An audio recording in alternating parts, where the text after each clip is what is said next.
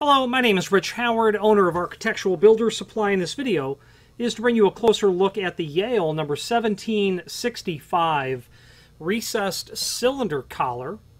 And this is a very typical piece of equipment that you're going to see generally a lot thinner than this one, used with mortise cylinders. You'll very commonly see, if you buy a Yale mortise lock, it's going to have a 1765 somewhere involved. Okay, you may or may not put a wave washer on the inside of this area so that the cylinder head can not only keep the ring from rattling on the door by virtue of that wave washer, but draw it down tight enough to bring the cylinder head flat with the recessed collar. So this is the 1765 shown in the 626 finish. On that cut sheet that's linked to down below this video, the only difference between the 1765 and the 599 is the fact that the 1765 is square corner back here, where the 599 is radiused. You'll commonly see the radiused model used in, a typical mortise lock can very typically have a 599. Where you'll see them specified is with exit device trim. There is obviously something about the 599 and exit device trim that require that back end to be slightly radiused, but that's the only difference. This happens to be a 0.75 or a 3/4 inch dimension, and I ordered 10 of these because we're doing a project with 2¼ inch long cylinders installed on double cylinder deadbolt that we're doing. I'm looking at my paperwork to try to remember what we're doing. I think what's being done is a bottom rail deadbolt that requires an MS cam on like a 3-inch thick door. An unusually thick door, I think is what we're doing. I don't recall. The bottom line is you would order a 1765 with a greater length than standard when you require a build out from the face of the door to accommodate your cylinder. We're dealing with incredibly long cylinders, and the manufacturer of the cylinders, what we needed was 2 1/8 to make the math work. Well, we just jumped up to 2 1/4 because that was the size that they would make, increased the thickness of our collar accordingly for that tiny additional length, but we still need to be able to finish off the installation. And that's actually, if I think of it more correctly, what we needed was 1.5-inch cylinders. Now it's coming back to me. We needed 1.5-inch cylinders, but this cylinder type that is required was not available in that sort of length.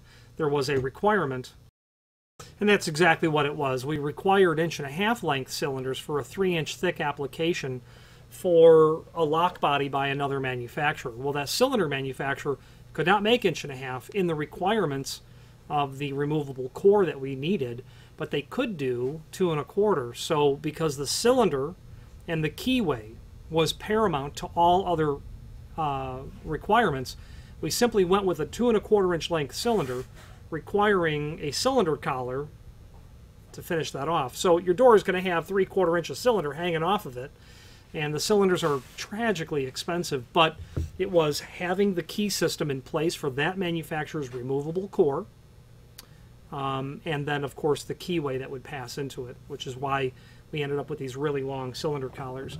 So the overall length should be 0.75 plus 5/32,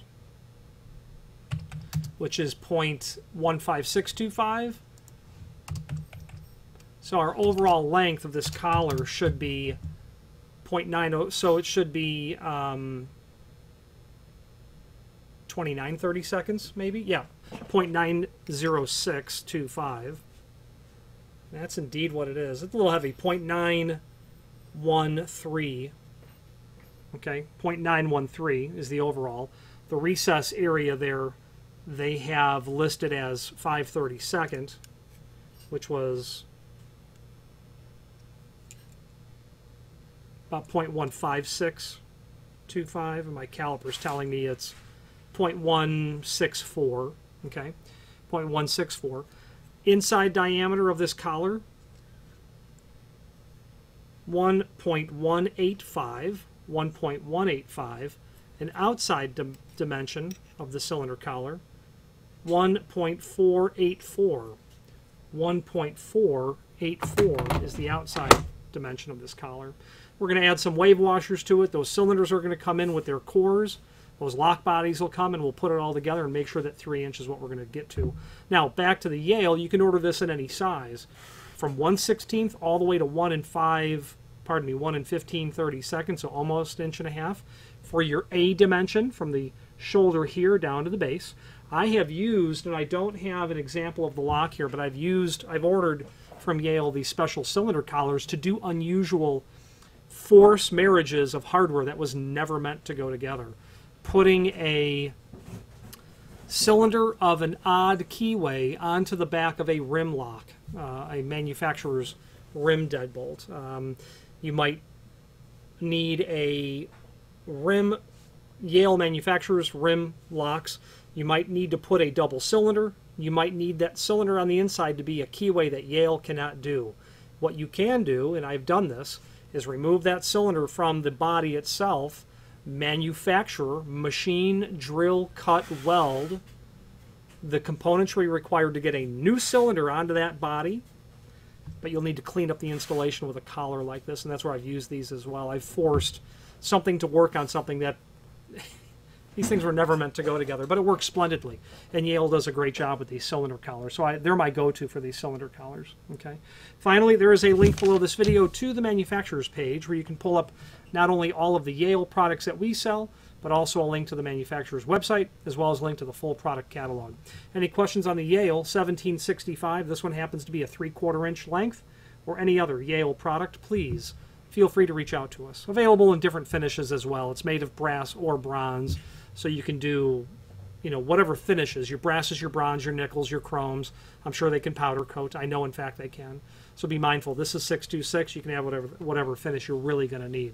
Any questions on this or any other Yale product, please feel free to reach out to us. And thank you.